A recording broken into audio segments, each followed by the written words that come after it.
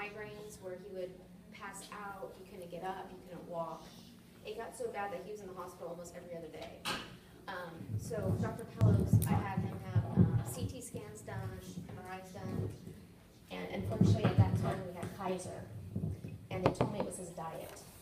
The neurologist actually said if he doesn't wake up with a migraine, he doesn't have a tumor. Okay, so anyways, I gave Dr. Pellos. Bring it close.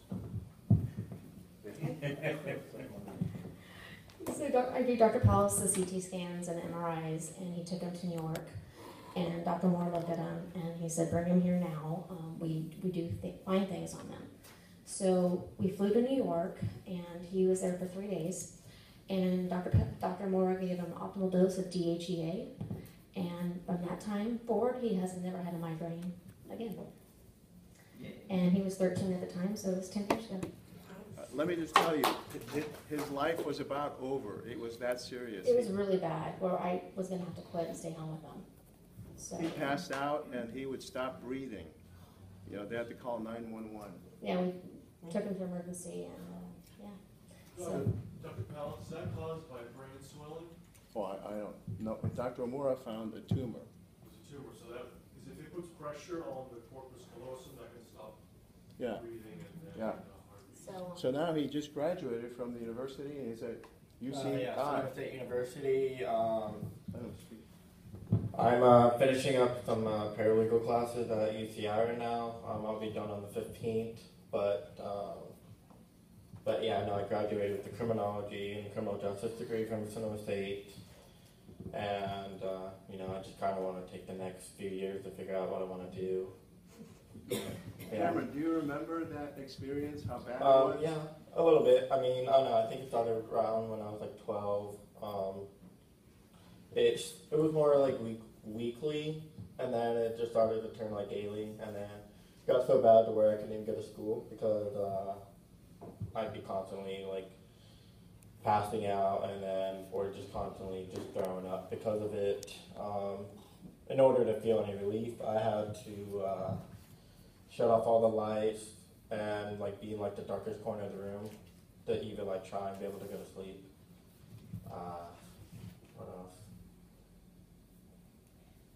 do you remember the experience in New York?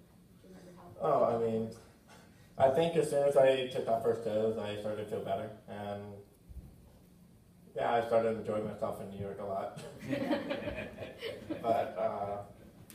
But yeah, no, I would say definitely life-changing experience.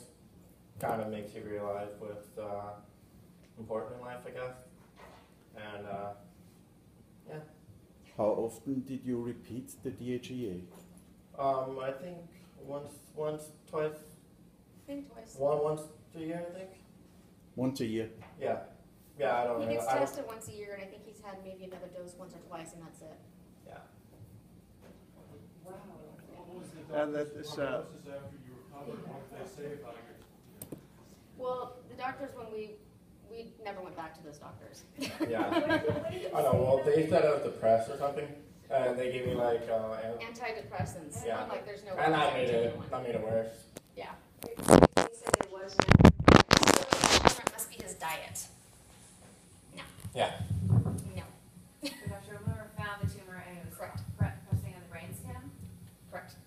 Yeah. I think it was 2 on my right side and 1 on my left. Yeah. Or it might be the opposite way around. I don't know. We have the X-ray somewhere. So, yeah. But one optimal dose of That was DHEA. it. One dose. At He that started time, that was the talking best again. we knew. Yeah, he wasn't talking a lot. He just didn't want to do anything. So. Dr. Pellos, did you say DHEA? DHEA. That was the best we knew. We would mention it, but it's now kind of in the dust compared to the D3 and the taurine and the PQQ. So. Thank you very That's much. our story. Thank you.